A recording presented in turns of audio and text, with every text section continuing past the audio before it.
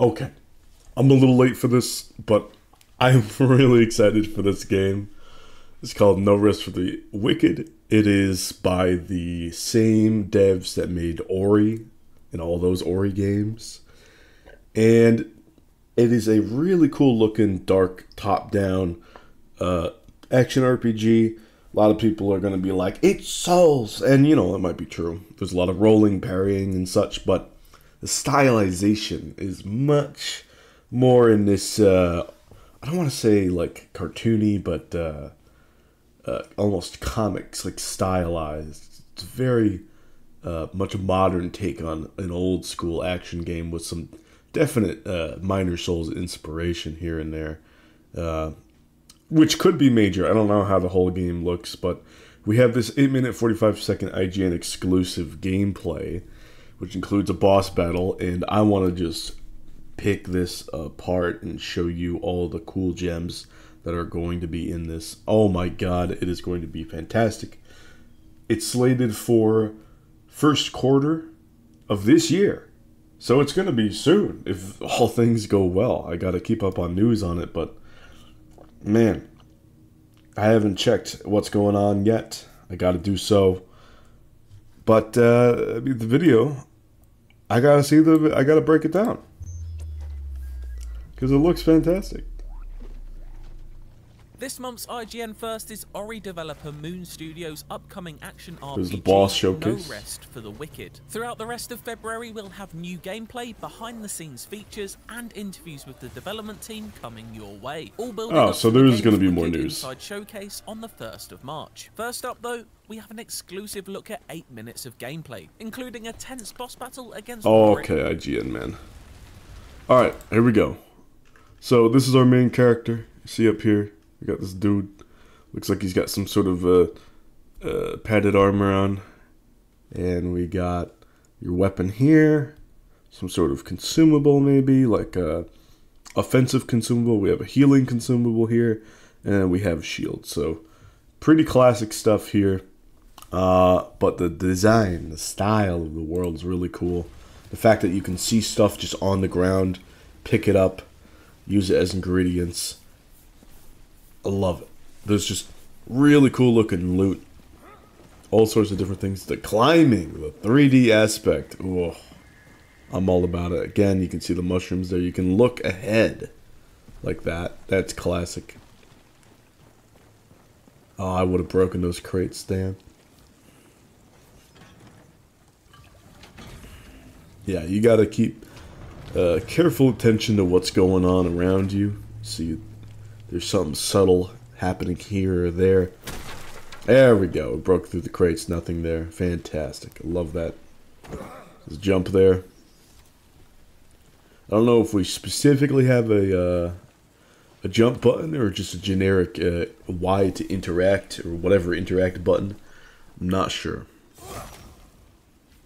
So we have a bit of a stamina bar there that just appears. I'd love to have it just always available like that, not just available when we're in combat. Yeah, you can see the future. Not the future, but like future areas that you're going to climb through. Outspaced. Yeah, the damage going to be interesting. We got a charge attack straight up there. Love that. We've got running attacks, it seems. Back roll looks smooth.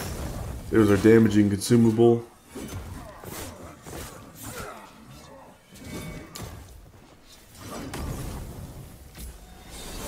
Really good approaching attack there. That's cool. Functions very quickly, and we get some, seems like some good drops from these guys. I don't know if the RNG's been manipulated specifically to highlight that you're going to get good drops, or if it's going to be sometimes as inconsistent as the Souls game. Sometimes you really got to farm those guys for loot. Maybe not in this game, though.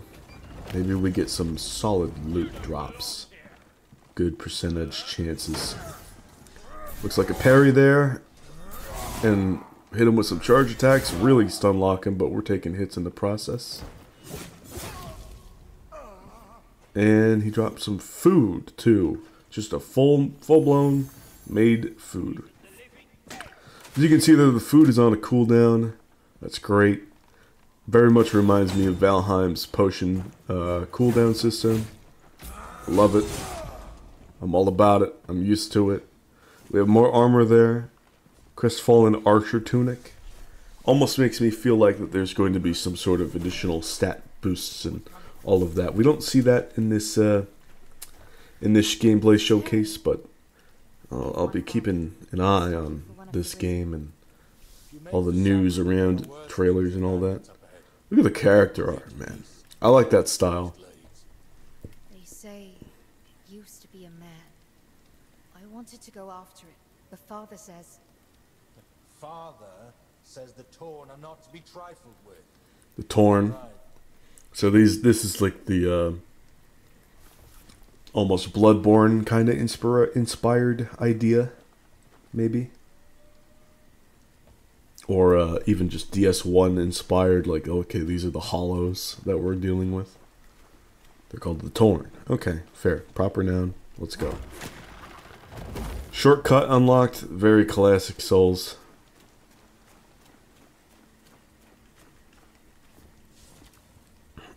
I love the animation, the way that the rain's falling and all the vegetation is moving. Classic bonfire here. We have a fishing pole or some sort. The swimming is cool to find yourself some really cool looking hidden areas. The explorations looks like it's going to be really cool with a lot of hidden stuff and spicy missiles, which I'm all about. Final Fantasy IX is my favorite game of all time. That game had missiles on missiles on missiles, and they were relevant. They were fantastic. They were satisfying, high-impact items that absolutely changed the run. And having that... Look at the dramatic boss roar. Love it. But having these types of really meaningful exploration rewards, mechanically, love that. And it looks like this game, you're going to be exploring all over the place, finding weird little secrets here and there. I'm all about it.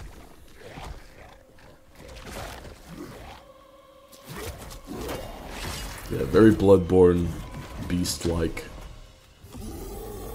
He's undead.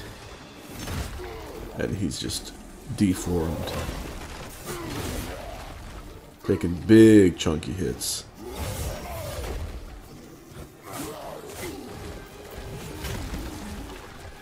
I love the top-down-esque look, isometric style. The camera a lot of times in the over-the-shoulder third person of Souls games can really fuck up when messing around with big bosses. Not gonna happen in this game, I don't think.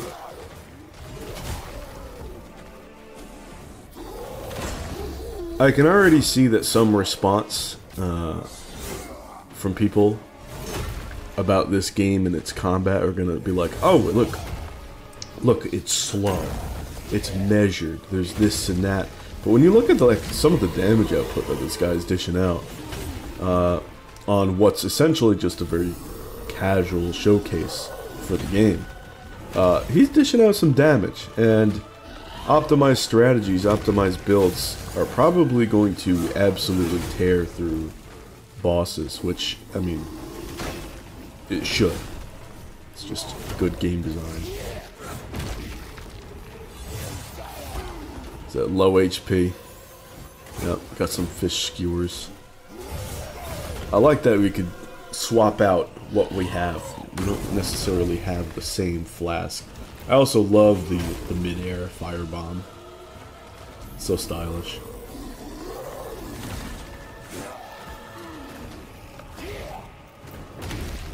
Stam regen looks pretty spicy. I like that. I'm perfectly fine with that. A lot of people that want less stam regen in Souls games are people that are all about the PvP. I don't think this game's gonna have PvP. And so I'm totally fine with good stam regen so long as the bosses are tough but fair. Good stam regen is just gonna be good fun. And look at that, from the boss we get a bunch of good loot, just straight up. Very cool. So there are one-handed and two-handed weapons, so we're not going to have the sort of Souls mechanic of being able to freely two-hand things, it seems. It's just one-to-one. But man, the stylization, the combat looks good. The boss looks fantastic. The cutscenes, the atmosphere is amazing. Sound design is good. I have nothing but compliments for this so far. I mean, it's just... I'm so hyped for this. It looks fantastic. I'm definitely going to pick it up. Man, gonna make videos on it. Just so excited. Thank you so much for watching, and I'll see you guys some other time. Bye.